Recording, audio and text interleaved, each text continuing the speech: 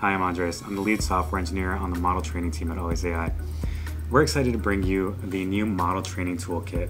It's been the #1 most requested feature from our users. We make it simple by making it codeless, pre-configured. You can use your CPU or GPU, and has preset optimized hyperparameters to get you started right away. The model training toolkit is integrated with the rest of the alwaysAI platform, meaning you can immediately use, upload, and share your models with your colleagues. How do you start? Well, Model Training Toolkit works by combining 3 easy steps. You collect your data, you annotate your data, and then you train your model. Let's dive in. I'll walk you through the steps and show you how to do it yourself. So the first thing we're going to do is download the data collection app from the GitHub page linked below.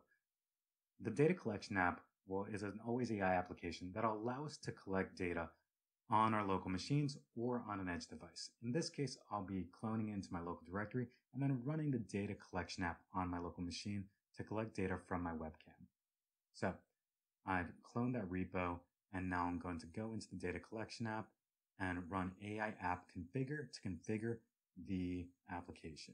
So I'm going to hit create new project to create a new project for this application. I'm going to give it the name model training demo.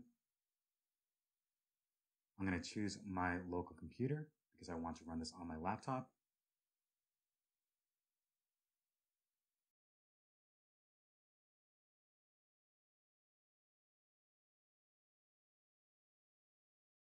Configuring the application creates a project under your projects. And you can see that model training demo is now there, allowing you to add models to the project or share with collaborators.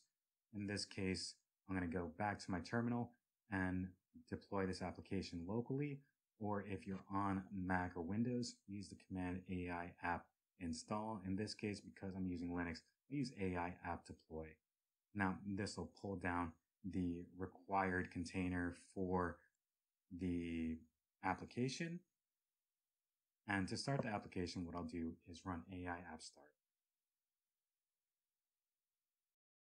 You can see there that it opens up a server, which I can then open in a browser. And it brings up the data collection starter app. Now, this has a few buttons here. It shows you what you're capturing, and I'm going to hit the start collection button to be able to start collecting my data for this application, for this model. So what you see I'm doing here is moving my watch across the screen slowly, turning it to get different angles, trying to capture data and scenarios which it might be in when I'm running the application. I take it inside of the frame, I take it outside of the frame, I turn it in different angles, I put it in front of my face and on its own. And what I might do here is actually put it closer to the screen and farther away from the screen. And in this case, what I'm doing is varying my data to what I expect to run it on when I am running the model in production. This is really important when you're collecting data. It's really important to collect data as you will inference.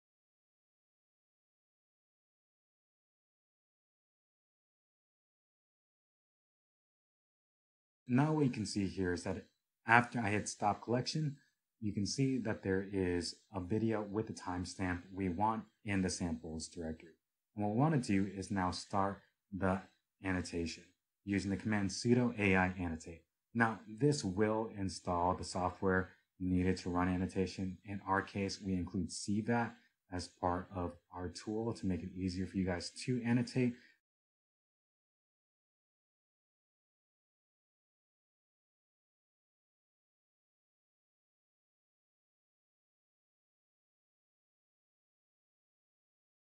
Once it's done installing, add your username, create a password, hit yes, and you can see that there's another clickable link to a server which will open up CVAT. Use the same username you just created, use the same password you just created, log in, and you see that there's a window which includes tasks. So I'm going to hit create new task, and I'm going to name the task model training demo 1. After that, what I'm going to do is add a label. Now I'm going to add the label watch because that's the model I am training at this point. And then once I'm done adding the label, what I'll do is take the video data that we've just collected, and drag and drop it into CVAT so that it can be used in a task.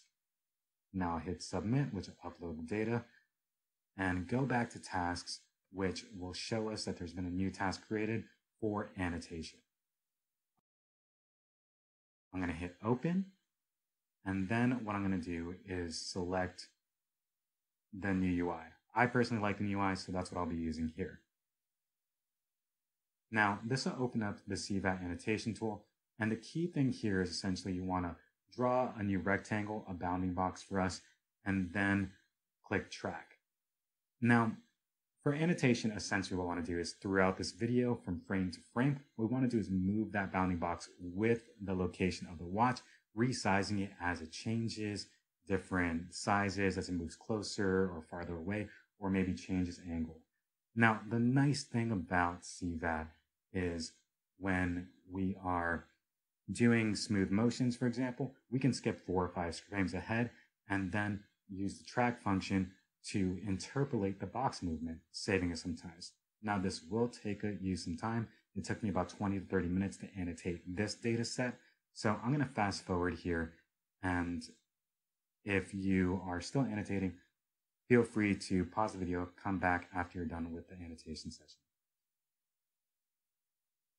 Once I'm done annotating the image, what I'm going to do is save that progress and then export the data set. I go back to tasks, hit actions, dump annotations, and the key thing here is you want to select Pascal VOC dataset. This is the type of dataset that our training tool supports. So if you're importing a pre-annotated dataset from somewhere else, if you're using the tool, make sure that it's in Pascal VOC and you should be fine. In this case, we can see that it's downloading, and now you can see that it's fully downloaded in the bottom left corner. So the next thing we're going to do is start up the training tool. So the first thing we want to do is grab the data set from wherever we downloaded it. In this case, it's in my downloads. And we want to use it with the AI train command. So the format is AI train, the path to the data set. And then I'm going to use the --Jupyter flag. This will bring up a nice UI, which will give us some visual feedback about how training is going. The other thing that I want to do here, since I have a machine with an NVIDIA GPU, I'm going to use the --hardware flag. And I'm going to use that flag and set it to GPU. This will use my GPU, which will help me train faster. But if you don't have a GPU, just leave out that flag and it'll use a CPU. It'll train slower. But, feel free to set that off overnight and you should have a working model in the future. So you can see what I'm going to do is open up the train command. I'm going to hit the link that starts with 127. And I'm going to go to the left bar and open up the notebook IPython notebook file. This will open up a notebook, and I'm going to go to the cell and hit run. This will show a few widgets to configure our training session. Now, for this session, based on prior experience, I'm going to train for about 3,000 steps. I'm going to enter in my label, which is watch in this case. I'm going to set my train fraction, just going to leave that to default, and set my batch size to 4. My machine can handle it based off of its memory. And, it's a pretty good default. If you end up with memory issues, just choose a lower batch size. For model ID, I'll give it a model ID, just my username, and then the model name, which I'll call model demo. And then the two interesting things that we have to consider here is the plotting of the training feedback. So we have plot loss every n steps. This is the training loss. So how many times do you want to plot that loss? How many steps do you want to wait in between getting a little bit of feedback from the training session? I'm going to choose 10. I want to get feedback in my chart every 10 steps. And then I'm going to choose a validation number also. Validation takes a little bit of time. And so we don't want to choose validate every n steps. That is too small because it'll slow down the overall training. In this case, I'm going to choose the number 500. And that'll give us the information to know whether or not the training loss and validation loss are diverging, which would mean that something might be wrong or we're getting into overfitting territory, but not slow us down to the point where training will take longer than it really should. I'm going to hit begin training, and this will get everything ready and start plotting the validation loss and the training loss in the chart that's created below.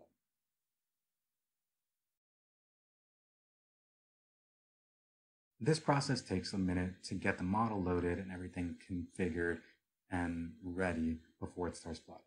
But as you can see here, on the left side, you see the first training loss plot.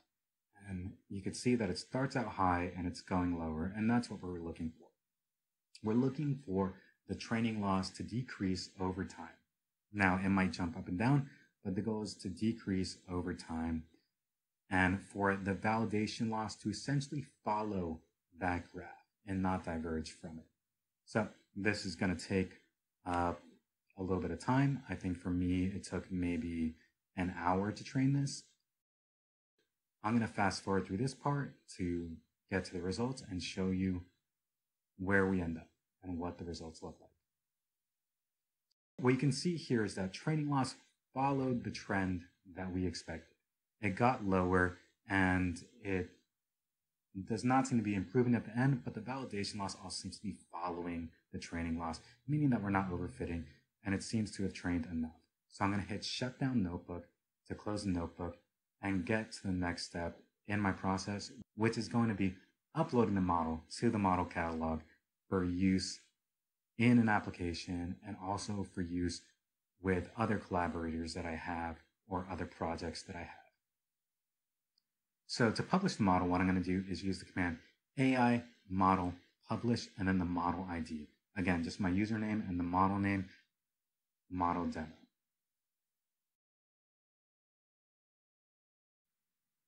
This may take a minute. But as you can see here, what we have is the model that we just created, which is stored in the cache. Version 0.1 has been published to the catalog and changed to version 1 in the catalog. Now, if we go to the catalog and look at my models, what we'll see is that the model is there under my models for use with our account. Now what we're going to do is take that model that we just created, we upload it to the model catalog, and we're going to try it out in an alwaysAI application. So I'm going to use the command AI get starter apps to get the starter apps, and I'm going to be using the starter app real-time object detector to test this model out since we just created an object detection model. So cd into that directory.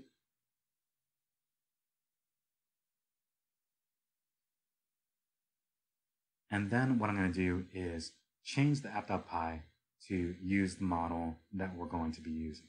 So in this case, up at the top, we are going to be changing the model ID that's there right now to the model ID for the model that we just created.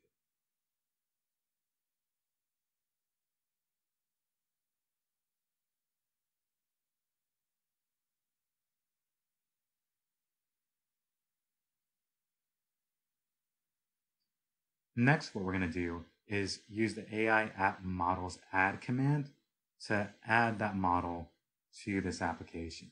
Now, this command is going to tell alwaysAI, hey, this model is associated with this application, and you should install it when you try to install this application. So I'm going to use AI app configure to configure this application that we're using to test the model. I'm going to hit create new project, give it another project name.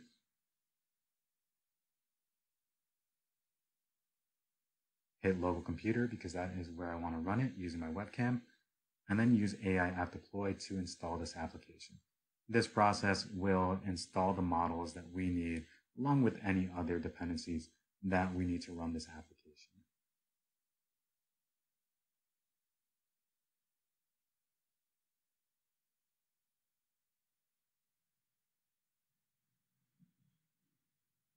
So once this is done, what we're going to do is start the application and see how this model is performing.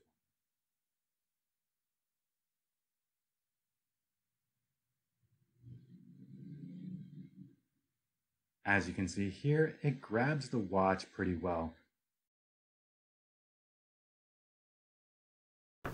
We've created a model that identifies your objects in your unique environment. Now go collect data and tune that model for your specific application.